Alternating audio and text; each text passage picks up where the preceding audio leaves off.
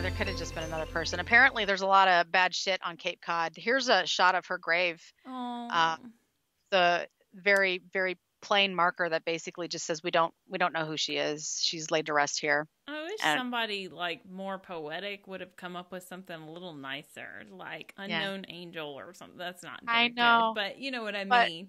yeah, Yeah. It's so it's a you know what the saddest thing is that there was not a family member looking for right, her. So this right. is probably someone that maybe didn't have a good upbringing and they just exited out of it for themselves and they were taking care of themselves. They're on the road by themselves. This independent woman, she's going to Yeah, do it. But it's tough out there and it you're is. really vulnerable when you are alone. You're very vulnerable when you're alone. Yeah. And when Stephen King's son had made that connection, like I was just in love with it because when you see her with the woman walking in the clip with her blue bandana and her blue outfit on, you're like, that's her. Like you get the same vibe he must have gotten when he saw it. He's like, and you know what? He said, I think he said that he saw that on an Unsolved Mysteries and he was just watching Jaws with his kids because it's one of his favorite movies. And when she walked by, it was just like he had just seen the Unsolved Mysteries. It just clicked. He's like, that's her.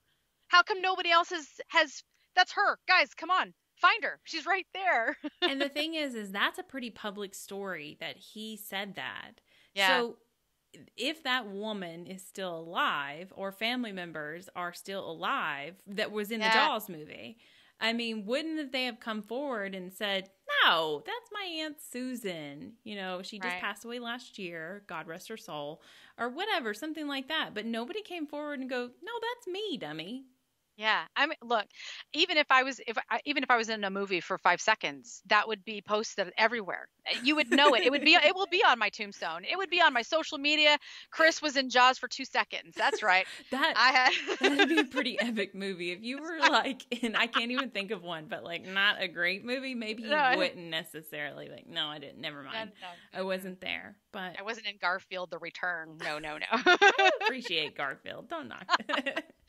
I like the one. Well, Bill Murray does have to do all of the voices because he's under contract. He can't get out of it. So I'm a Garfield fan as well. Right.